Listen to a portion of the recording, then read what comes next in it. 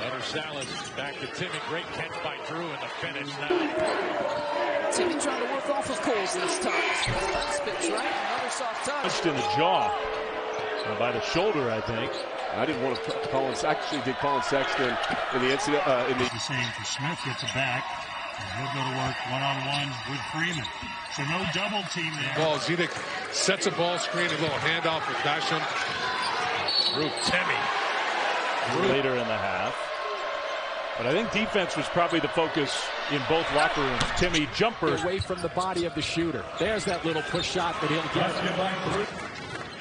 Dan sent down to the minors. Need a little extra work. Timme's jump hook baseline. If they can get a bucket to stymie the crowd a little bit. Timme. All 11 of them. And 2 clutch free throws, too, with about 34 seconds left. Timme! Body ball! Nolan Hickman, the young guard, tries to enter it to Timme, who makes his move and scores his first They basket. also have Bolton who can handle the ball out front, so. Timme, just beautifully done. Receiving for the injured Greg Outlaw. He's out tonight with a shoulder injury suffered Thursday at San Francisco. Here just a little bit as we're getting set to close out the first half. Down low, Timme spins against Wessels, and there's a bucket. Martindale. Nikolovic kind of flashing a little bit in the low post. Drew goes up for the jump.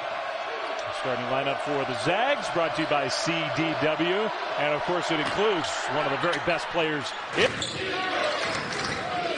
Bounce. Timme the catch. Through Basham and scores. Timme does a nice job sealing off Boone and lays it in. And The lefty, they turn the corner and goes to the basket. Timme again, watch the footwork. But just masterful. They can get out and run, and like you said, close to 17, 18 points in transition. Drew Timme with the spot. Guard for the Bulldogs is going to step up. Timme, he's got a triple team, doesn't matter. Sense of Brandon Miller as far as averaging over 15 points and shooting better than 40% from 3 for most of the season. That's the big. Drew Timme against Saxon. That's going to be a foul on the ground. Does it count? They're going to count on.